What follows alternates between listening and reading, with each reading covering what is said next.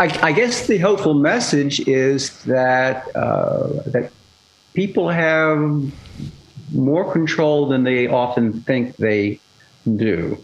Maybe not so much over what happens to them, but how they respond to it. Okay, welcome to the Become Your Own Therapist podcast, the podcast where I try to put myself out of a job as a clinical psychologist. Today we have James E. Maddux, PhD. He is a university professor emeritus in the Department of Psychology and senior scholar at the Center for the Advancement of Wellbeing at George Mason University. He's the former editor of the Journal of Social and Clinical Psychology and former director of the Clinical Psychology Doctoral Program at George Mason University. He's the co-editor of Social Psychological Foundations of Clinical Psychology and co-editor of Psychopathology, Foundations for Contemporary Understanding. And he's the editor of Subjective Wellbeing and Life Satisfaction. Maddux is a fellow of the American Psychological Association's divisions of General, Clinical, and Health Psychology and a fellow of the Association for Psychological Science. His recent activities have included international travel that has involved giving lectures, teaching graduate students, and organizing workshops on evidence-based clinical interventions, primarily in the former communistic bloc countries of Eastern Europe. Dr. Maddux, thank you so much for being here. It's my pleasure. I'm very happy to be here. Okay, great. So I first came across your work when I was reading the Life Satisfaction and Wellbeing textbook, and I looked you up a bit and saw some of your work on improving well-being and your passion for, helping increase well-being in the world. And I thought, who better to have on the podcast than someone who is passionate about this work and has done science in this area. So just to give you some context, that's why I wanted to have you on.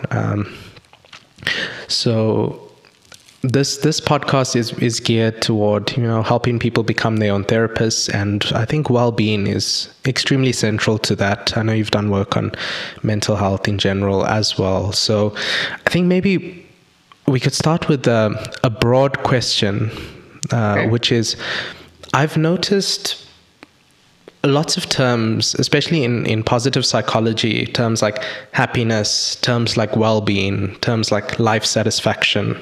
So I think those are maybe three of the major ones I hear. Just for the lay audience that's listening in and wondering, what's well-being versus life satisfaction versus happiness? How would you help them differentiate those things? It's really not that complicated. Usually, for example, the standard measure of what in English is called happiness. And we need to keep in mind that languages don't always translate directly from one to the other. So what we call happiness in English, a word in another language may have a slightly different meaning. So we'll be talking primarily about the research done in using the English language, which means primarily research in the United States and in the UK and Canada and Australia. And in South Africa, where English is the primary language. So we're limiting ourselves a little bit culturally, but that's true of any research in psychology. So I think that usually the typical, the standard measure for what we call in English happiness is what's called the two-part measure developed by Ed Diener, who passed away sadly several months ago. Which involves asking people how they feel emotionally about their lives, whether they feel good most of the time or a good deal of the time, and whether they are satisfied with the conditions of their life. And being satisfied is a little bit more of a cognitive and intellectual evaluation versus an emotional evaluation. So we have both the emotional component of how I feel, whether I feel happy, pleased, pleasant, versus disgruntled, versus angry, versus anxious or sad, and whether when I step back and look at my life, I believe that my life conditions are favorable. What's interesting is the new UN report on world happiness just came out. They do this every year. And the measure they use is a measure, I've forgotten the exact name of it, but they ask people basically on a scale of 1 to 10 to rate the conditions of their life in unfavorable or favorable, meaning are the conditions of my life conducive to having a good life? Now, what's interesting is that is largely a measure of life satisfaction. It's asking me, do I believe that the conditions in my life conditions are favorable? They don't ask people how they feel about those life conditions. So it's possible to say, yes, I have everything that anybody could want in life, yet I'm still not satisfied. So there is some difference in asking people whether they are satisfied with their life conditions, which is a little more intellectual, versus how they feel day to day in their lives. However, most of the research shows that measures of those two constructs are fairly highly correlating, meaning in layperson's terms, if you say, yes, the conditions of my life are objectively favorable, you're also likely to say, yes, and I feel pretty good about my life. So that basically is how we tend to measure happiness and life satisfaction. I think it's also important to make a distinction between life satisfaction and happiness versus what economists call quality of life or standard of living. Standard of living is an objective economic measure, usually in terms of per capita gross domestic product, meaning taking whatever a country produces, dividing by the number of people, and it tells you how wealthy that country is compared to other countries. So that is considered by economists an objective measure of a country's well-being. However, we also know from research that a lot of countries with very high economic standards people are less happy than a lot of countries that are much poor. So economic measures can be seen as a proxy for well-being, but they're not very good because of the great variety among countries with a certain standard of living and their life happiness. The Japanese, for example, have one of the highest standards of living economically in the world. The Japanese tend to be not particularly happy compared to the Nigerians and probably the South Africans and other countries that are less affluent economically. So that distinction is important too. But in the well-being literature, we're concerned with the psychological aspect of how I feel about and what I believe about my life, as opposed to objectively what my life consists of and what my living conditions are objectively. Okay, great. Thanks. That's all very useful. What got you interested in well-being and got you passionate about, advancing well-being? That's a great question. My degree is in clinical psychology, but when I was a graduate student, I became interested in social psychology, which is concerned with more or less everyday life, as opposed to clinical psychological problems and mental health problems. So I early on began blending the two together, never really in my mind made a distinction between so-called clinical disorders such as depression and anxiety and simple and everyday problems in living that people encounter on a day-to-day basis. I always saw the clinical problems as just exaggerated forms of the kinds of emotional issues people deal with every day. And so when you're looking at social psychology, you're really more concerned with the idea of well-being and enhancing it, as opposed to the clinical psychological notion of curing or treating mental illnesses. So I've always tended to blend the two, and I've always moved back and forth between those two areas. And I'm trying to remember, it may have been when I read over 20 years ago, the American Psychologist article by, I can never pronounce his name, Csikszentmihalyi, and who also died recently, unfortunately, and Martin Seligman. in which they laid out I call it the Positive Psychology Manifesto, saying that psychologists should be concerned more than with fixing what's wrong with people and what's wrong with society, but also helping people to enhance the quality of their lives and enhance their sense of well-being beyond just being okay and beyond just being not depressed and not anxious. So that, I think, probably sparked something in me too. I also, very early on as a graduate student, ran across the work of Albert Bandura, who also unfortunately passed away recently at the age of 94 or 95, and began doing research on his self-efficacy theory, which again is concerned with not with curing psychological problems, although it's been used to study psychotherapy, but concerned with helping people achieve goals, understanding motivation, understanding what drives people, understanding how people can organize their behaviors in ways that help them achieve what they want to achieve. So all those things are, I think, related to well-being. And I tend to be kind of an intellectual gadfly, so I start reading something, I want to read more about it. And in fact, the book came about as an invitation from the editor of the series to do something on well-being, and I wanted to do something on the social psychological aspects of well-being. So it's been a wide-ranging adventure journey. Yeah, and it sounds like your contribution really came from that being that gadfly and being in different sort of spaces and seeing value in the bridges.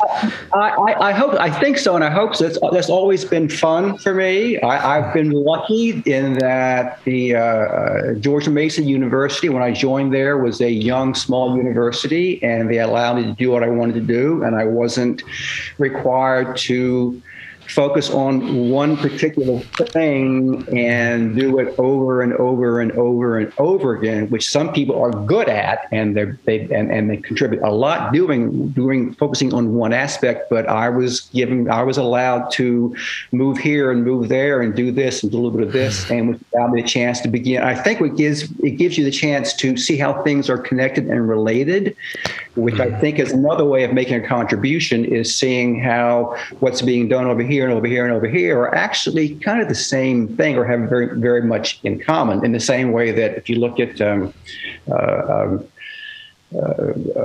research on psychotherapy, particularly cognitive behavioral therapy, and then research on what are called well-being interventions, they are really using the same basic principles and the same strategies with slightly different goals, but they're really not that different. But I've gotten to where I'm not sure I even like the term positive psychology anymore, because it suggests that positive psychology is somehow disconnected from something called negative psychology, but it's all connected. It's all related. It's a matter of emphasis and focus, as opposed to a difference between two really different approaches to psychology. So I look for connections as opposed to diversions. Yeah, I resonate so much with that, because I started this podcast because it seemed that disconnect seemed to be there, as though people who struggle clinically or the techniques that are being used in the therapist's office, as though those are an entirely different set of phenomena or events that go on, rather than tapping into human processes and into our biology and evolved tendencies. I totally agree, which I think is what social psychology, I think, has a lot to offer so-called clinical psychology, because the assumption is that people go through problems on a daily basis. And the principles that explain everyday problems in living, which are the principles of social psychology, can also be used to explain so-called clinical problems and clinical interventions. So again, I like to look for connections. Yeah, and I don't like that idea that there's this discrete disorder in somebody, and they need a specific kind of person or specific kind of procedure to cure it. Just that overgeneralization of a latent disease model or like a medical model onto just human processes that lie on spectrums of suffering. Yeah. And I think you feel the same. How you arrived at that position, because I don't know much about clinical psychology training in South Africa, but I know that there were several South African psychologists decades ago who made major contributions to clinical psychology internationally. I'm thinking of oh my gosh, the cognitive behavioral therapist from 40 or 50 years ago. Joseph Volpe. Volpe, yes, Volpe, and one or two others. So I know very little about psychology training in South Africa, so I'm curious as to how your training led you to the position that you take now, because that's not a traditional, typical clinical psychologist viewpoint. Yes, yeah, it's definitely not. And I actually don't attribute it to my training, because my training is very much in I think the disease model, the DSM. Yours as well, yeah. Yeah. Yes. Yeah. So for me, it was. I think I've always tried to help myself in many ways, and I've always been interested in other forms of healing, meditation, self-help, and I think when you are in the psychological space, the clinical psychological, the serious, discrete mental disorder space versus trying to help yourself on a daily basis, I think you can't help but notice the overlap on that. In those two spheres. Absolutely. Once you take your head out of the idea that there are discrete categories of people, discrete categories of disorders, that there's a discrete line between problems in living and clinical disorders, once you abandon that template, the entire world changes. It really does. Yes, I'm loving this validation from to actually hear someone agree with this, because I do find it rare in terms of training and the mainstream views. I'm glad to hear you say that, and I want to actually get into that. I want to dig into that in terms of problems of living and well-being. Over the years that you're in retirement now, but you've done a lot of work. You've published a lot in this field, and how convinced are you that people can improve their own well-being if they take that project seriously and have the right knowledge and tools? I am very confident. Otherwise, I wouldn't be talking to you. I wouldn't have bothered to edit that book if I believe that people could make significant changes. Now, change is not easy. That's a cliche, but it's not easy. And change takes time, it takes effort, it takes a strategy, it takes a plan. Sometimes it takes professional assistance in order to develop a plan that actually works, and a plan hopefully that is based on some bit of science that says that this plan may help you achieve what you want to achieve in your life, emotionally or professionally or educationally.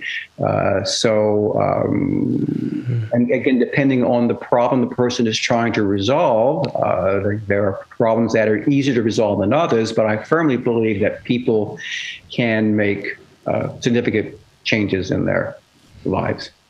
Okay, great. So I want to start with I want to give you a broad question, because I want to see where you go with this, because you have so much experience and you've written about many different aspects of well-being and positive psychology. So what are the areas or what are the things that really time and time again, through your own research, through reading the literature, has shown you that well-being, doing this or this sort of behavior or this way of thinking or this event really interacts with well-being at in a strong way. So what are some of the things that have a strong relationship to well-being?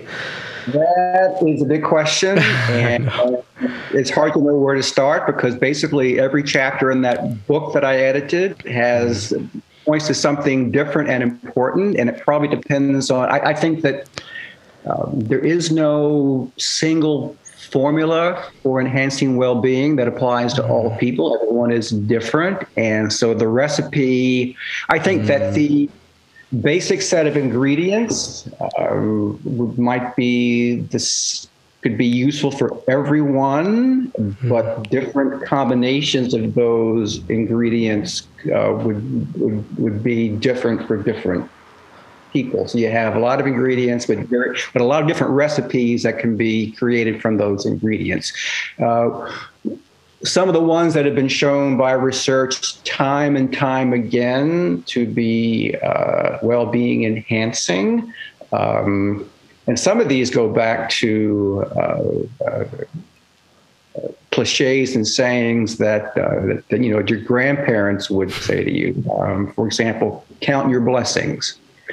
There's a lot of research that gratitude is a very powerful well-being enhancer. Gratitude toward the feeling and expressing gratitude toward people who have been helpful to you in your life and on a daily basis. Even saying thank you to someone who has done you a small favor is a way of expressing gratitude. And those small acts of gratitude are well-being enhancing. Along the same lines, research shows that sitting down maybe twice a week, two or three times a week, and making a list of the things in your life that are going well, things that you can be grateful for. You're not expressing gratitude to any particular person, but you are taking inventory of the things in your life that are going well, which is important because it's so easy to get stuck into thinking about what is not going well or as well as you would like, that it's difficult sometimes to stop and think, okay, well, this is not perfect, but gee, this part over here, and this is going pretty well. So gratitude for the things in your life that are going well. There is a concept in social psychology called social comparison that is related here. And there's a distinction made between upward social comparison and downward social comparison. And in upward social comparison, which is basically what Facebook is all about, in upward social comparison, you are comparing your life to people that you think have lives that are better than yours. If they have more money, bigger cars, bigger houses, take fancier vacations, they spend their summers, on the beach in France, and they go, skydiving and skiing and all those things that people post on Facebook. When you look at that and say, gee, they're having so much fun, what's wrong with my life? You are engaging in upward social comparison. And that is definitely not good for well-being. On the other hand, downward social comparison is the process whereby you examine your life and compare it to people whose lives don't seem to be going as well. And you say to yourself, and then there's the phrase, there for the grace of God go I. That's saying, I am so much better off than these people over here, and that's a well-being enhancing strategy. So, gratitude, broadly defined, is a well-being enhancing strategy. Another one along the same lines, and I recently wrote a brief article about this for the website of the Center for the Advancement of Wellbeing. In fact, there's a book that came out several years ago, is small acts of kindness, simply being nice to people on a daily basis. If you are in the supermarket and you've got a basket full of groceries that'll take 15 minutes for the checker to check out, and the person behind you has a 6-pack of beer, and you turn around and say, would you like to go ahead of me? That's a small act of kindness. What the research shows is that not only makes that person feel good about you and about life and about the world, but it also helps you feel good about yourself. So acts of kindness are well-being enhancers in these two ways. And they enhance the well-being of the recipient and they enhance the well-being of the bestower. And there are probably 100 times every day that we could stop and say, you know, what could I do to, what act of kindness could I engage in this particular situation? So kindness is important. Where to go next? Can I just ask a question, follow up on one of those before we play with some other ideas here? The gratitude, I've found myself wanting to start something like that, a gratitude journal versus, you know, just maybe a list or just sitting down and taking stock in my mind mentally about it. Where do you, is there any place you'd recommend for someone who is thinking about getting started with some sort of gratitude practice? It's very simple. You sit down and make a list of the things that are going well in your life. I mean, okay. maybe you have a partner or a friend who could help you if you're having trouble generating things that are going well. Have someone that you are close to who knows you well to say, well hey, you know, this is going pretty well for you. You forgot about that. It's, oh yeah, I forgot. That's actually, you know, going pretty well for me. So it's not complicated. You just sit down and make a list, you know, maybe in 5 or 10 minutes, or start it one day and jot a few things down. The next day, jot a few more things down. I started making a list maybe some 20 years ago. And it's the same list, basically, and every few weeks, a month or so, I'll take it out and look at it as a reminder of myself of things that are going well. Particularly when I get disgruntled about something that's not working well, I pull the list out and go, okay, so here, let's get some perspective here. All these things are going well in your life. This thing is not, you know, this one little thing temporarily is a pain in the ass, but in perspective, with life's going pretty well. So it's not complicated. However, it is important. They've done research that shows that doing this too much actually can become a burden, that they had people who would do it twice a week, which is 4 times a week, 4 or 5 times a week, like every day, that this is way too much work, and basically made them feel worse. So you need to find the right balance of the time you spend with your gratitude list. But make a list and add to it along, you know, a few days or a few weeks, and then take it out and look at it every now and then. Okay. Yeah. I think I might be overcomplicating this, and it's. I was wondering, just psychologists do that. Yes. They tend to complicate a lot of things. Yeah, that agreed. Yeah, I see that within myself, and I have just a clarification there about the magic of making this list. Is the magic in writing down the list, or is it necessary to sort of meditate on that a bit, give it some attention, stay there for a moment? First of all, let's take the word magic out of that. There is no magic.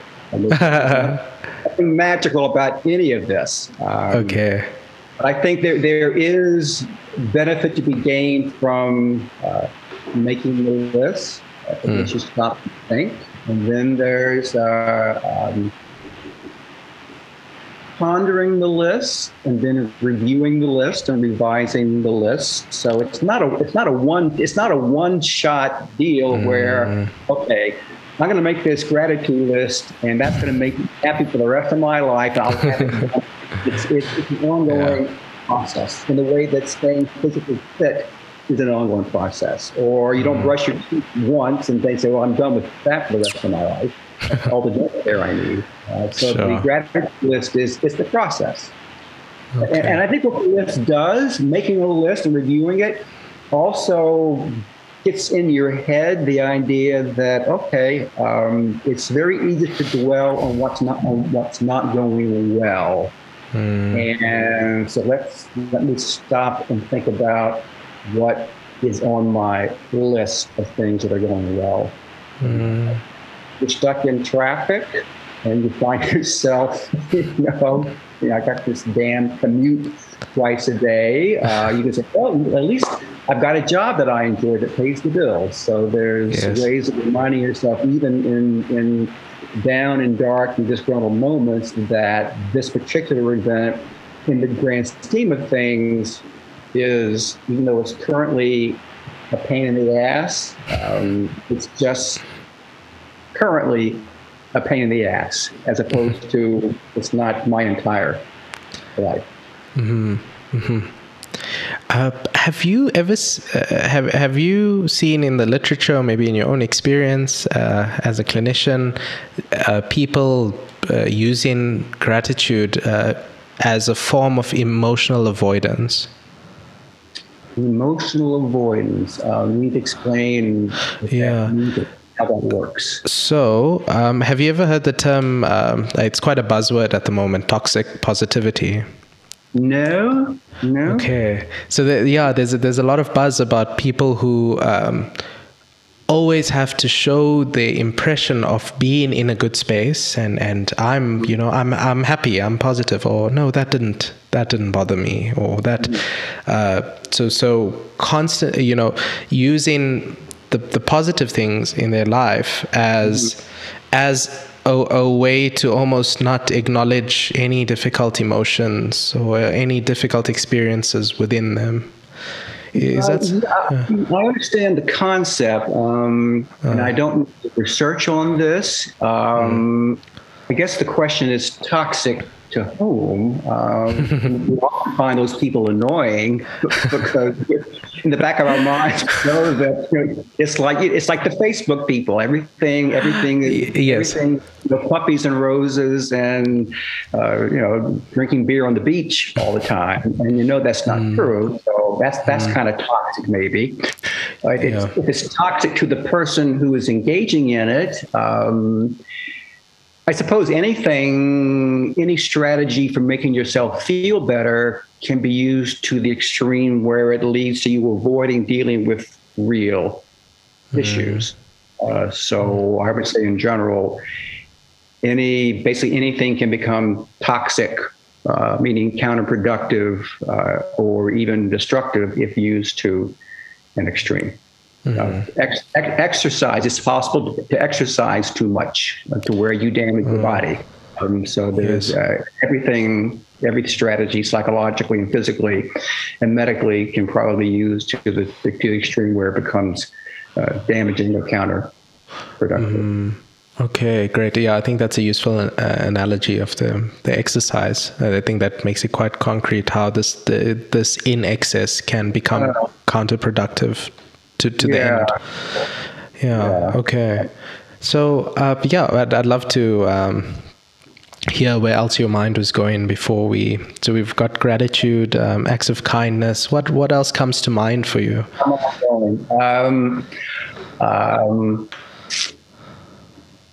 I think, well, of course, there's physical health, and there's decades of research showing that exercise of almost any kind is a well-being enhancing strategy.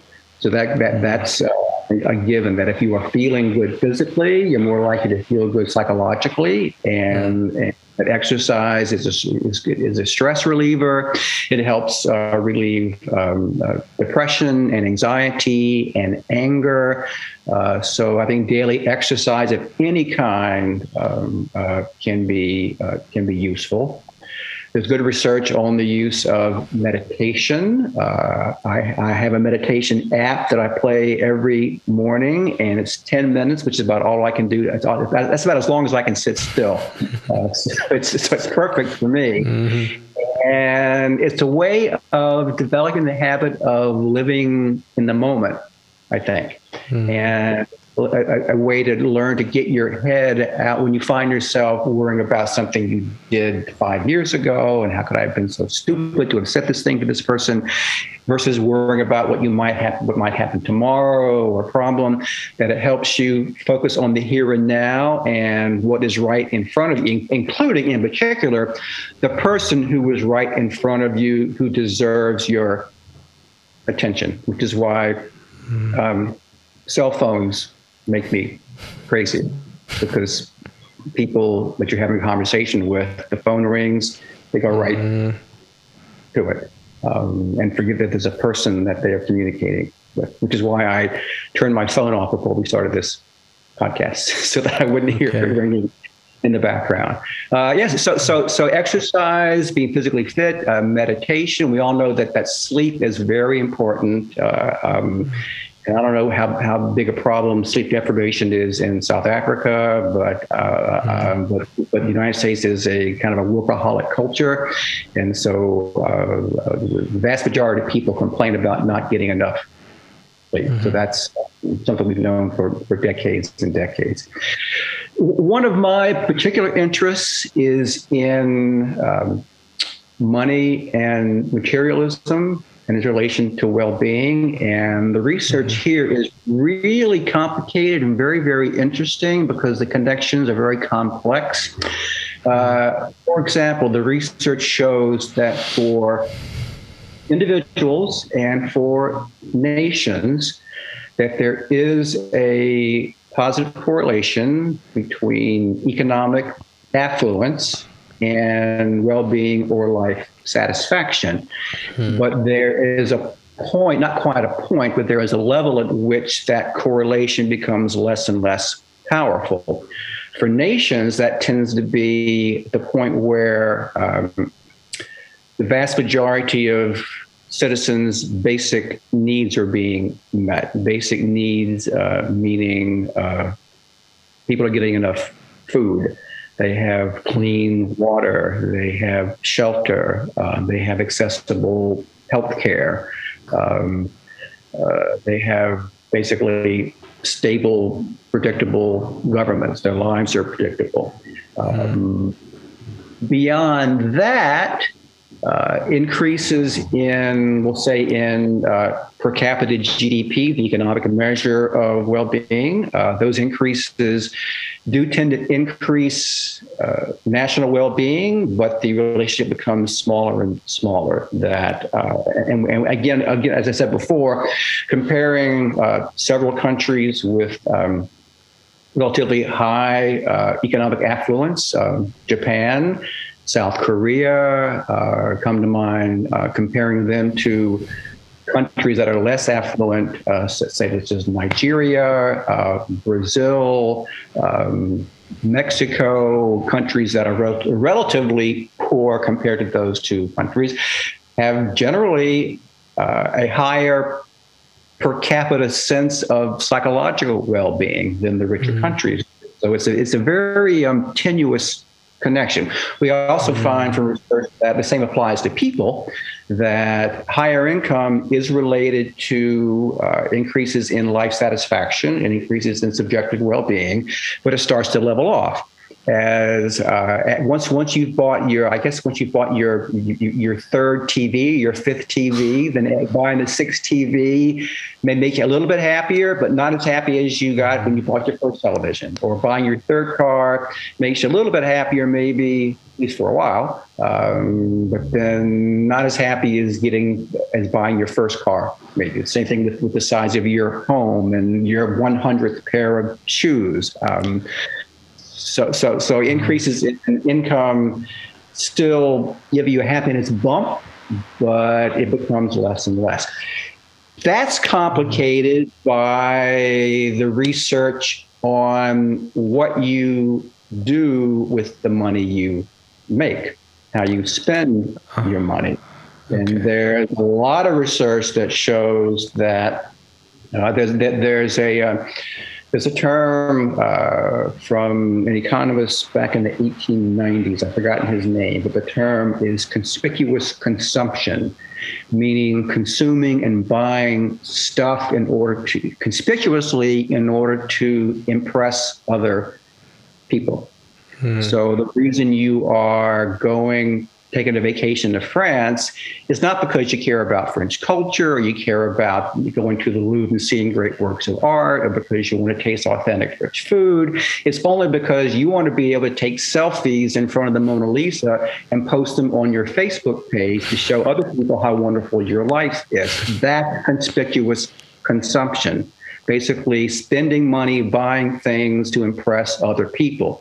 The research shows that's a dead end, because there's no way to satisfy the need to impress other people, because there's always someone who has a bigger or better something than what you have, whether it's a house or a car, or the number of cars or shoes or expensive clothes or vacations. There's always someone you can compare. There's always someone you can socially compare yourself upwardly to that you think is doing better than you. And the research shows that not only is conspicuous consumption not conducive to well-being, but it actually detracts from it. That if your primary goal for making money is to impress other people with your stuff, then that actually is going to make you unhappier. As opposed to using money to further your education, using your money to further your children's education, using money to donate to charity, using money to pursue fulfilling hobbies, using money for reasons other than simply impressing other people. So money and well-being is complicated. And a lot of it is not whether you want money, but what you want to do with the money you have and how you spend that money. So would a useful question to ask yourself when purchasing something be, would I purchase this if no one were going to know about it? That's a great question. I would say that's a great question to ask yourself. Yeah. Okay. Yeah. Am I buying this because I think I'll look good in this to other? Am I buying this shirt because I think people will like this shirt, or because I'll enjoy wearing this shirt around my house when there's no one? It's almost like if a tree falls in the forest and there's no one around. If no one's going to see me in this, or that's I never have thought about it that way, but yes, that's a great question to ask yourself. And that leads to the question of whether you are buying this in order to impress other people. Okay. It makes you feel good. My mind is going to my cupboard now because you brought the clothes thing up, and I'm just wondering how much of my clothes are in one or the other category. It's actually like putting on a new lens. It is, yeah. So it's something to think about the next time you're tempted to buy one more shirt. Yes. Or a different color of something, or one more pair of sneakers in a different color. Yeah. I'm definitely going to use that. I actually had the urge to buy some new clothes recently, so I'm going to go with that lens and see what happens. It's going to be interesting. Resist the urge.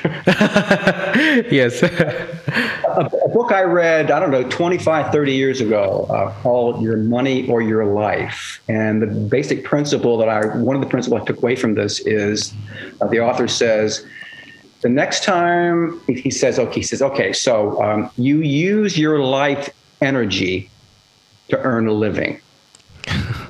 It's your time and your energy that goes into whatever you're paid per hour. You're using your time and your life energy to earn, whether it's $15 or $100, that's your life energy. When you think about buying this $200 pair of sneakers, ask yourself, how many minutes or hours of my life energy did I spend in order to buy these shoes? Are these shoes worth 2, 5, 6 hours of my time and life energy? And usually the question is, well, no. Yes. So when you're tempted to buy more clothes, think about what you earn per hour and whether that shirt is worth, a half hour or an hour, or could maybe even 15 minutes. But usually there's often an imbalance between what we think we are spending and what we are actually spending, and how much of our time we spent in order to earn the money that we're going to spend on this $500 whatever, whatever it is, that catches your eye that day. I think I'm equipped with many questions now on my next clothes trip. I'm either gonna make a very good decision for my well-being, or I'm gonna have an existential crisis in the clothes store. But one thing is just avoid going shopping. That's one of the best strategies. Okay. Yes. Shopping with shopping when you need something. It also reminds me of while we're on money, there's good research showing that being in debt is very bad for well-being. And people often go into debt, as someone once said, to buy things they don't want in order to impress people they don't like. Yes. Using money I don't have to buy things I don't really want to impress people I don't really want. Yes, Debt is a cause of stress, and of course, being stressed is not conducive to well-being. And people often go into debt because of the desire to buy things, own things, do things, primarily to impress other people, as opposed to for things that they actually want and need. And I've noticed a lot of this is like a keeping up with the Joneses sort of thing, or the other person's doing this. And I wanted to ask you why upward social comparison it seems to be very intuitive almost, or like instinctual in some way. Yeah. I don't know when we go back to prehistoric times and the Neanderthals, whether they were being one up on the other Neanderthals in the cave down the street. It wouldn't surprise me if they did. And it might be. I'm not even sure. It's an interesting question of the cultural differences in the prevalence of conspicuous consumption and materialism in societies. I really don't know, but it's something worth investigating. I would assume, but because cultural differences seem so important in all kinds of things psychologically, I would be surprised if there weren't cultural differences across nations, across cultures, even within subcultures in a large country regarding conspicuous consumption. But that the Swahili tribes in Africa are proud of their larger herds of cattle because it makes them feel important and rich. So I don't know. Instinctual, I don't know, but certainly prevalent across most cultures, I would assume, as well as assuming cultural differences. Very interesting question to ponder, especially cross-culturally. I see we're approaching the end of our time, and already. Yeah, can you believe? And so I wanted to.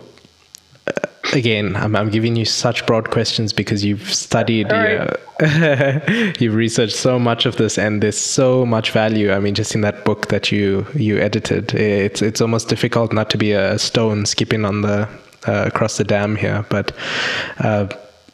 I think my final broad question for you is for the people listening who, they're looking to increase their well-being in some way.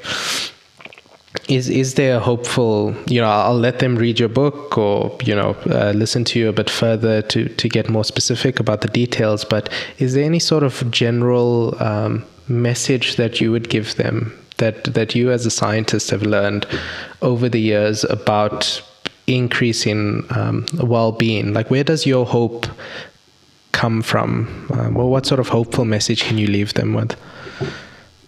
I guess the hopeful message is that that people have more control than they often think they do. Maybe not so much over what happens to them, but how they respond to it. For example, I guess a good place to start or to finish is that if you can partition the contributions to well-being into three factors. There's what happens to you that you have little control over, whether you're born in a poor family or a rich family, whether you're born in a democracy or dictatorship, whether you're born with a healthy body or with a disability.